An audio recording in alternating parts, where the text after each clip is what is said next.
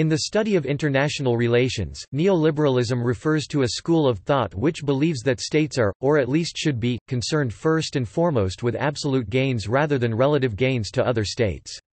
Neoliberalism is a revised version of liberalism.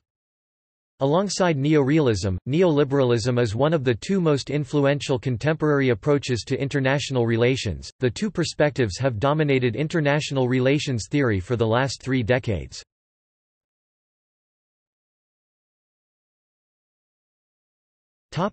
Activities of the international system.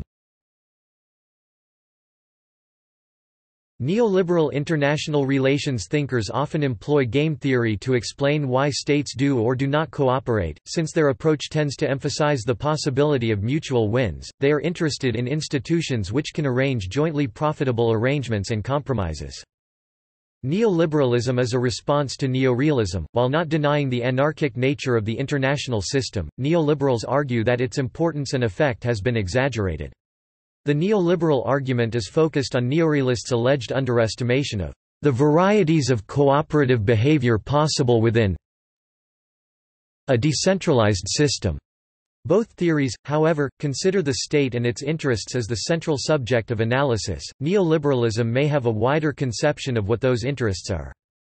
Neoliberalism argues that even in an anarchic system of autonomous rational states, cooperation can emerge through the cultivation of mutual trust and the building of norms, regimes and institutions.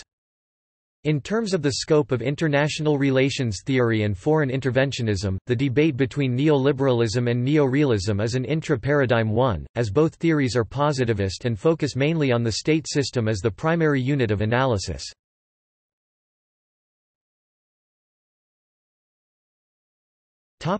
Development. Robert Keohane and Joseph Nye have been considered the founders of the neoliberal school of thought. Keohane's book After Hegemony is a classic of the genre. Other major influences are the hegemonic stability theory of Stephen Krasner and the work of Charles P. Kindleberger, among others.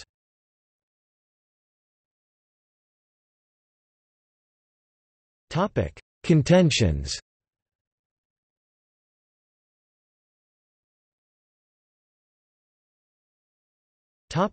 Keohane and Nye. Robert O. Keohane and Joseph S. Nye, in response to neorealism, develop an opposing theory they dub complex interdependence. Robert Keohane and Joseph Nye explain, complex interdependence sometimes comes closer to reality than does realism. In explaining this, Keohane and Nye cover the 3 assumptions in realist thought. First, states are coherent units and are the dominant actors in international relations. Second, force is a usable and effective instrument of policy. And finally, the assumption that there is a hierarchy in international politics. The heart of Keohane and Nye's argument is that in international politics there are, in fact, multiple channels that connect societies exceeding the conventional Westphalian system of states.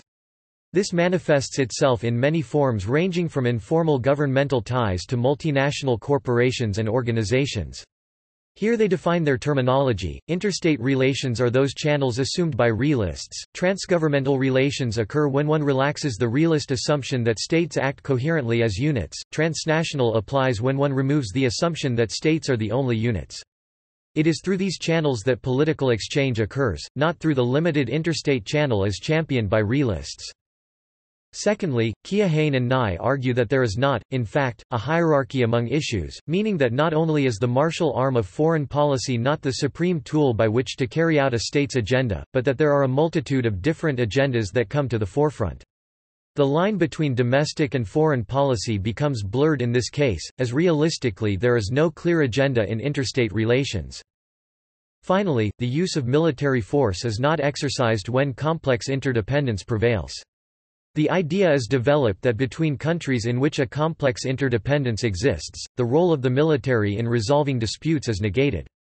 However, Keohane and Nye go on to state that the role of the military is in fact important in that alliances political and military relations with a rival bloc.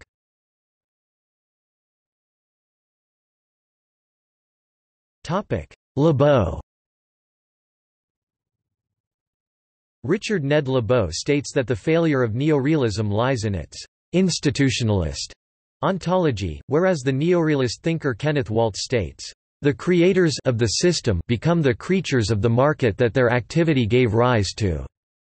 This critical failure, according to Lebow, is due to the realists' inability to escape from the predicament of anarchy, or rather, the assumption that states do not adapt and will respond similarly to similar constraints and opportunities.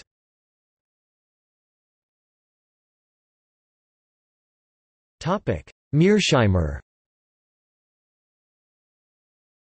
Norman Angell, a classical London School of Economics liberal, had held, "We cannot ensure the stability of the present system by the political or military preponderance of our nation or alliance by imposing its will on a rival."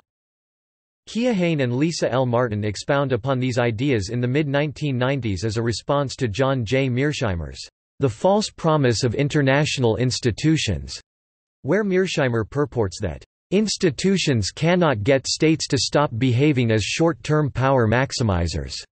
In fact, Mearsheimer's article is a direct response to the liberal institutionalist movement created in response to neo-realism.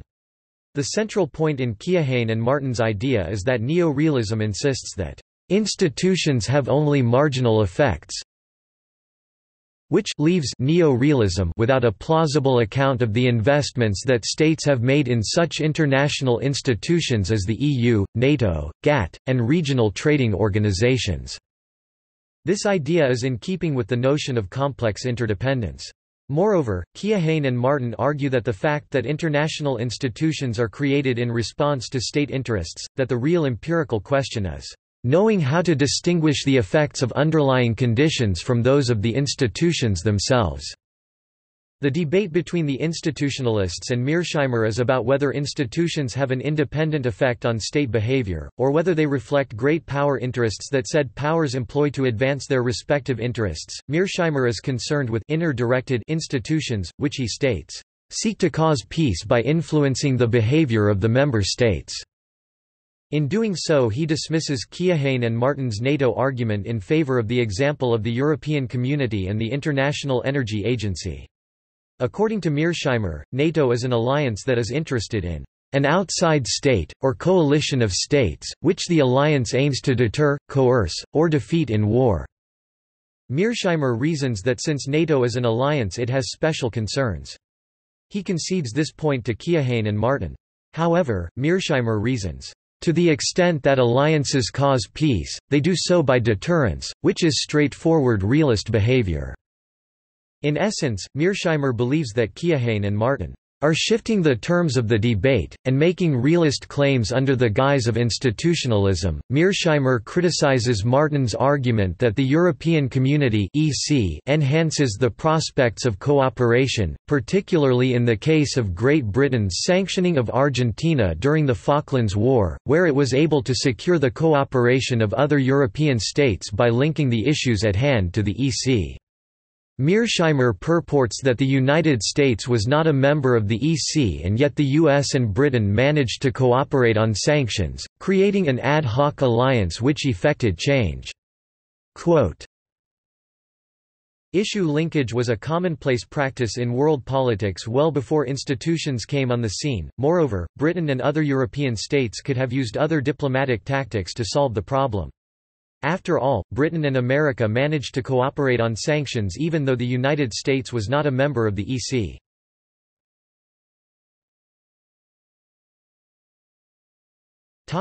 See also: